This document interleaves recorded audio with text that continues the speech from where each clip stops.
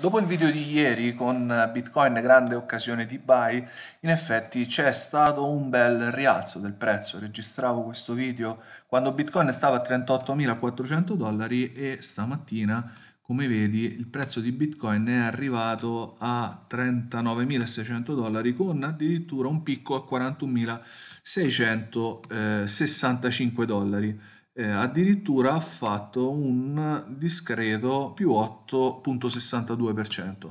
Ma questo è il piano bullish per Bitcoin. Guardiamo i grafici e volevo fare una precisazione. L'obiettivo di questo video è fare una precisazione anche il piano bearish, perché dal punto di vista del trading bisogna essere pronti sia quando il prezzo va su che quando il prezzo va giù e intervenire, avere un piano e inoltre anche quando il prezzo lateralizza, e spesso il miglior trade è non fare trade quando il prezzo lateralizza oppure concentrarsi su time frame più bassi.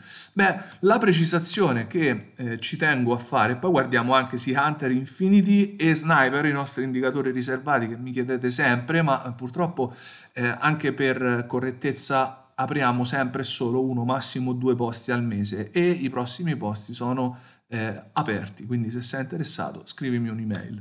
Vediamo però questa precisazione. Allora, abbiamo detto che in genere quando sul time frame 2 giorni il prezzo sta sotto questa linea rossa, abbiamo visto che spesso e volentieri è un'eccellente occasione buy.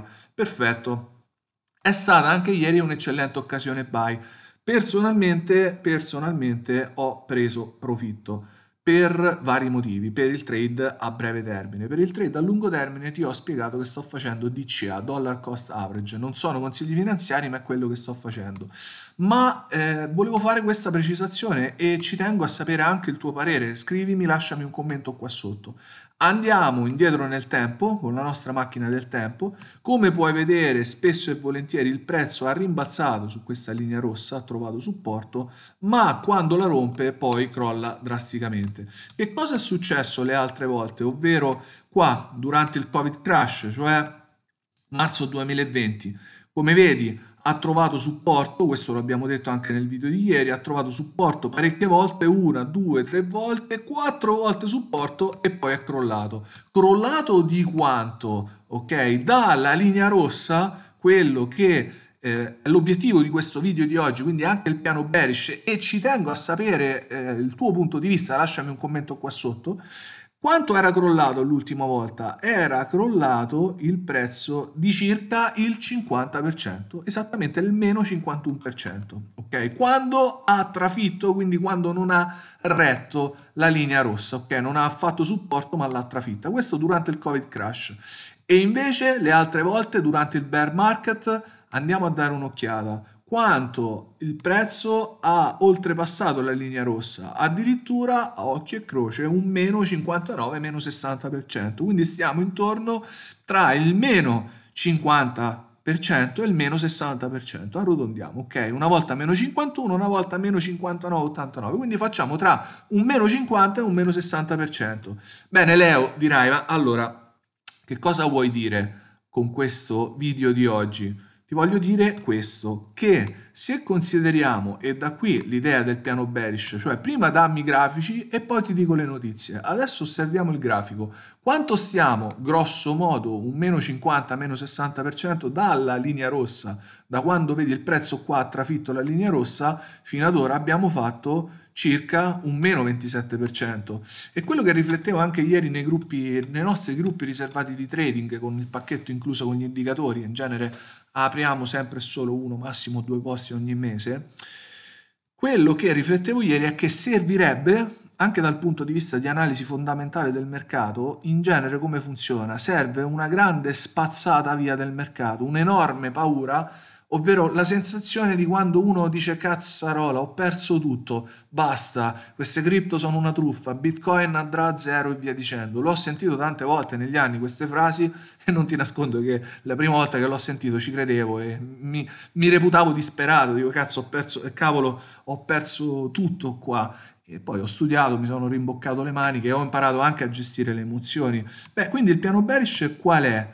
Andiamo a calcolarci dalla linea rossa, prendiamo metà della linea rossa, prendiamo qua da quando ha trafitto, come vedi questa linea rossa intanto si sta alzando, andiamo a prendere dal meno 50 al meno 60%. Dove andremo a finire? Qui il piano bearish. Potremmo andare a finire con un meno 50%, 22.800 dollari e ce lo marchiamo qua. Vediamo. Quindi il 50% è circa qua, ok? L'abbiamo misurato, è intorno a tra 22.800 dollari e un meno 60% che dicevamo sta intorno a 18.400 dollari. Quindi a occhio e croce ci siamo, 18.400 dollari, una cosa del genere, ok? Quindi come vedi non siamo neanche a metà del percorso, questo è il piano bearish. E che cosa si traduce questo? Considerando che adesso che abbiamo osservato i grafici, leggiamo le notizie, ok? Abbiamo letto i grafici prima. In che cosa si potrebbe tradurre? Allora, se la Fed oggi alza i tassi di interesse, si parla di un quarto del 0,25%, ma metti che alza di più, potrebbe essere anche possibile il piano bearish, ovvero all'incirca tra un meno 50 e un meno 60%, che ci fa andare, e qui inizia a fare scopa anche con questo di video, ovvero l'altro video che ti invito a guardare, Bitcoin 22.000 dollari, sarà il fondo analisi tecnica, qua in base anche a Elliott Wave, ritracciamento di Fibonacci. Grosso modo il prezzo tra i 22 e i 24.000 dollari è quello che ci suggerisce il grafico. Quindi, e adesso andiamo a guardare gli indicatori che cosa dicono. Secondo te è possibile una situazione del genere? Perché qui, se consideri, stiamo sul 2 giorni, di conseguenza ogni candela sono 2 giorni. Potrebbe essere un qualcosa che faccia bene anche al mercato, ovvero tutti dicono che Bitcoin andrà a zero e invece lì in genere quando la paura è estrema, non sono consigli finanziari, potrebbe essere un'occasione buy della vita. È pure vero che dal punto di vista dell'holding, ovvero dice io tengo, non vendo mai, è un po' un discorso kamikaze piuttosto che fare trading, ma ha il suo perché. È pure vero che questa differenza tra 22.600 dollari e il prezzo attuale, che da ieri che era 38.400 dollari, 37.000 dollari, è arrivato quasi a 40.000 dollari, c'è poca differenza, perché se vai indietro nel tempo, se ci pensi, questo anche per mettere meno angoscia, se ci pensi, aver comprato qua, dove avevo comprato io, ok, al supporto, dico qui rimbalza di nuovo, ha rimbalzato 3 volte, avevo comprato qua, quindi a 8.124 dollari, o aver comprato qua intorno ai 4.700 dollari e poi col senno di poi avrei dovuto comprare molto ma molto di più. Ma se ci pensi, tra aver comprato qua, e scrivimi un commento sotto, qui a 8.000 dollari e qui a 3.800 dollari, rispetto ai prezzi attuali che è un per 10 per 11, ok, ovvero ha fatto all'incirca, se prendiamo a metà, adesso stiamo a un più 617%, a distanza tuttavia di quanto? Di esattamente 735 giorni, quindi a distanza di 2 anni. Ha senso? Ovvero a distanza di 2 anni, nel 2024-2025, aver comprato a 39.000 dollari o a 22.000 dollari nel caso in cui ci arrivi, ha senso? Ne vale la pena arrovellarsi tanto? Forse il dollar cost average è la miglior soluzione? Fammi sapere, perché anch'io sono indeciso e questo invece è il mio piano bearish. Se raggiunge questi prezzi, stanne certo che non farò mai all-in, mai fare all-in, ma sicuramente comprerò in maniera massiva. Sono pronto a tutti e due i piani, piano bullish, dollar cost average, ho chiuso pure il trade prendendo profitto, il trade a breve termine, long, e piano bearish, qua compro nel caso in cui ci arrivi. Bene, che cosa dicono i nostri indicatori di trading? Se ti va, a proposito, iscriviti a questo canale in maniera gratuita e pollice all'insù se i contenuti di questo tipo ti fanno piacere vederli, così continuerò a farli. Ok, andiamo su Infinity, giornaliero, il nostro indicatore riservato, made in Italy. Infinity ci segnala, ti ripeto, Infinity quando ci dà candela rossa entra short, ok? Infatti, come vedi, grosso modo, anche qua col big sell aveva predetto qua intorno ai 63.000 dollari, aveva predetto il grande short e chi lo ha preso ha fatto un sacco di soldi. Candela rossa entra short, candela verde, come puoi vedere, vai long, addirittura col segnale buy vai long convinto fino alla prossima candela rossa, vedi, ti fa realizzare in questo caso un 46%, candela azzurro o candela arancione, indecisione. Oggi la candela sul giornaliero è una candela azzurra, ovvero indecisione.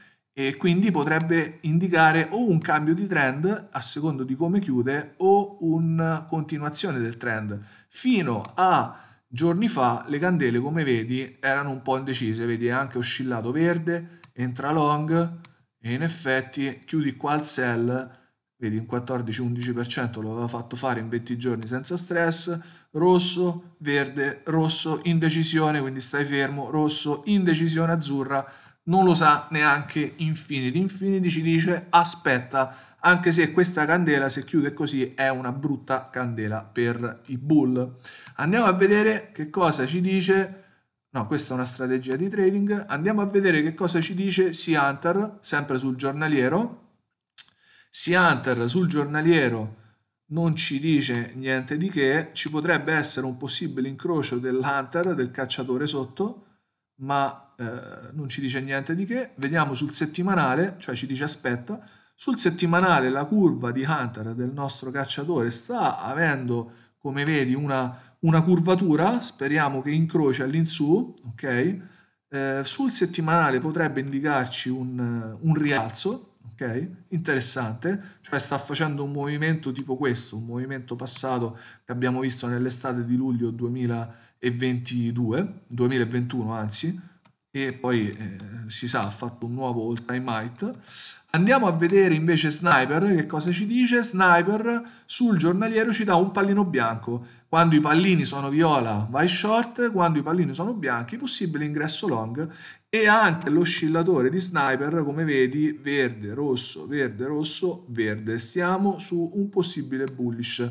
Questo sul giornaliero. Vediamo sul 3 giorni Sniper che cosa ci dice. Pallino bianco, quindi ci potrebbe essere un possibile rialzo anche fino a $48.000, chi lo sa. Andiamo a vedere sul settimanale Sniper se è ancora pallino bianco. Sniper sul settimanale ci dà pallino bianco e una possibile inversione di trend, perché come vedi l'oscillatore da rosso sta passando arancione, e se flasha verde con pallino bianco io personalmente entrerò long. Perché? Perché tutte le altre volte quando è flashato da rosso è passato per arancione, poi è andato verde, come vedi pallino bianco, poi alla fine ha fatto anche un più 86, addirittura un più 90%. Quindi vediamo che cosa fa. Vediamo, teniamo d'occhio Sniper sul settimanale, soprattutto sul settimanale e sui 3 giorni. Sui 3 giorni è verde, quindi possibile ingresso long con pallino bianco.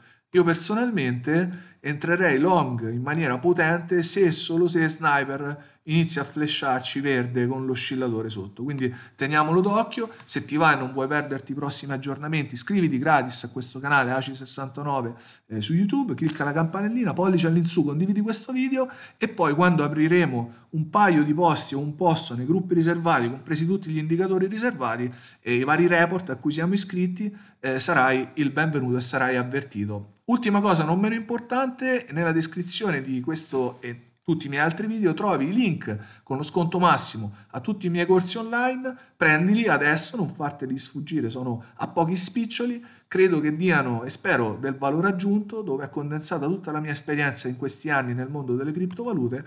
E se ancora non sei convinto, quando sarai convinto, quando vuoi, iscriviti qua, così vai sul mio blog videoripetizioni.com, metti il tuo nome, la tua migliore email che leggi, clicca qui e ricevi subito 3 corsi gratis dove inizierai a far lavorare i soldi per te, a smettere di lavorare per i soldi, anche con poco, anche con $300-400 tuoi, non è che devi spenderli, li metti a rendita e inizierai a vedere come funzionano le rendite automatiche e i guadagni automatici nel mondo delle criptovalute, nella totale sicurezza. Con 7.400 studenti soddisfatti, qua sotto trovi i link in descrizione. Da Leo da AC69.trading e videoripetizioni.com ti mando un caro saluto, ci vediamo al prossimo video. Fammi sapere nei commenti cosa ne pensi.